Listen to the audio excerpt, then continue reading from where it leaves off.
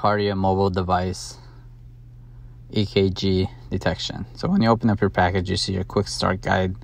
Pretty much explains the instructions, how to troubleshoot, and downloading the app, setting up your account. Comes with the device here. It's pretty lightweight. There's not much to it. You pretty much just pop it open. After you set up your account, your app, you're gonna get your phone, have it ready, get your little device here, has a QR code, and then put it next to your phone, and you're just gonna start recording, and that's it. It's a simple process. It's easy as 1, 2, 3.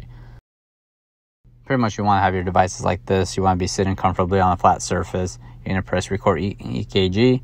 You're gonna sit here, place 2 fingers on here. There's troubleshooting instructions in the book if you're not able to get a reading.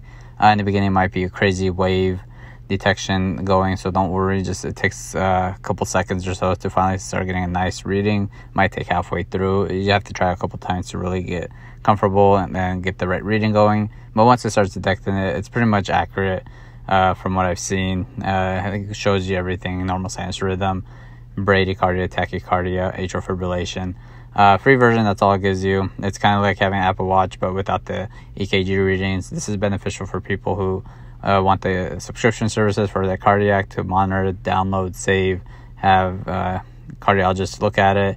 So it's a pretty cool app. Has everything that's needed. It's convenient, light, and it's pretty accurate. It just takes time to get used to, but other than that, it does everything that it needs to do. But other than that, yeah, comment, like, subscribe. Peace.